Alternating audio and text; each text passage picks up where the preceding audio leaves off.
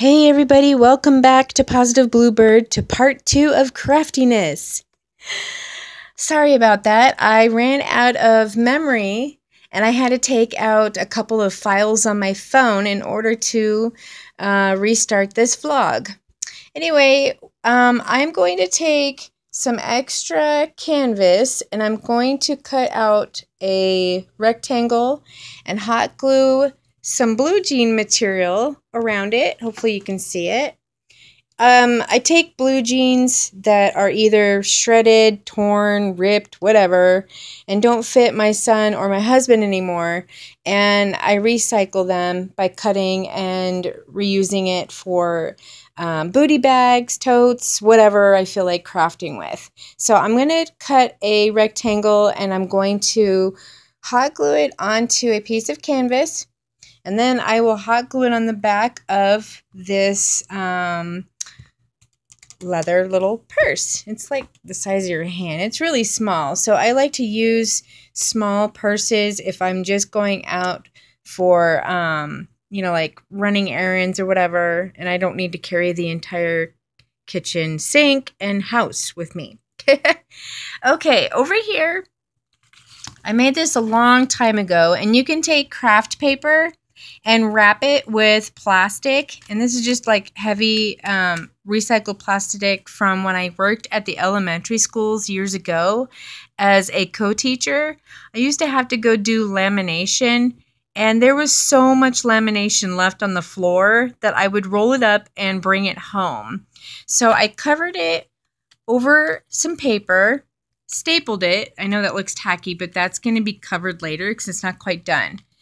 And then what I did was I hot glued ribbon to the edges, folded it, stapled it, but obviously hot glued the ribbon over the staples. And then it just becomes a cute little pouch for your cards. And then this paper clip, you could always hot glue or hand sew a flower or something to it to make it a little more decorative. Or you could even go to Family Dollar or, like maybe your paperware supply or what am I trying to think of? Your office supply store. And they have different paper clips that are colored that would look a little bit fancier than this one. Over here, I have some felt scarves that I got actually from Dollar Tree. I couldn't believe it. And they're really pretty. So I cut them down to size and I use them for whatever it is that I'm crafting with. Whether I'm making small little cell phone totes, purses, what have you. And then this is what my stepdaughter was working on a while back. She hasn't had time, but maybe she forgot about it. So these felt squares we got from a craft store, and she hot glued the edges together. And then I found from the drawer some feathers that I forgot about. And then we put beads on the end. So I thought that would be cute if she hot glued that in the center. And then she's going to come up with her own little handle. So that's about it. Oh, actually, I forgot. There's one more. Forgot about that.